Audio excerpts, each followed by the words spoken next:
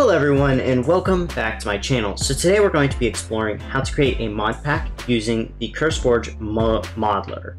At the time of recording, the CurseForge website is currently down, so I can't show you how to install this here, but it's really simple. When you log into CurseForge, as far as the website, just click on Get Desktop and you should be able to install it. Log in using Twitch credentials. If you don't have a Twitch account, you basically just make one there and bada bing bada boom. Now, let's get on to creating a mod pack. So first, create custom profile. That simple. Right here you have two options of what you can do. Either you can create a new one, we could call this Toot, which we'll do that in a moment, or you could import a profile. Now this right here is a zip of a mod pack I've already created. We'll click open here and I'll install it. As you can see, it's doing that. While that's installing, we're gonna go ahead and create another custom profile and call it Toot, just in case you want to create your own.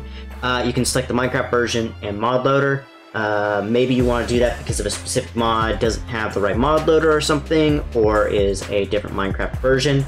That is completely up to you to decide. I believe you can also like pick different, I want to say like Rust and stuff might be available in here. Don't quote me on that. Create. Okay, so now we have our Toot mod.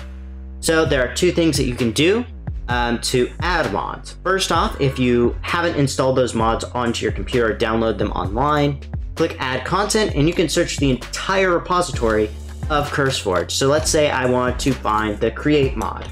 Create. There we go. And now I can add that. And they've also got resource packs and maps available for those.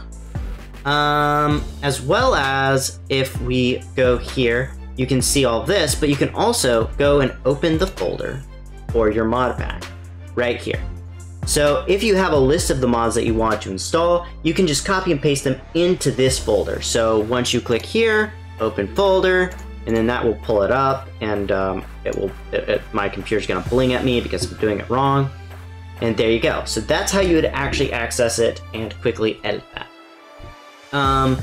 If you have a friend who's already made a mod pack, I suggest using this import profile, because when your friend does exporting, which you can do by clicking here, and then it'll automatically select the mods. Maybe you have a specific mod that you only want for the client side or for you.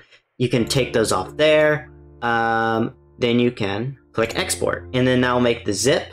And I've already got toot.zip because I've already practiced doing this, but we'll replace that. Bada bing, bada boom. Share that with your friends, and there you go.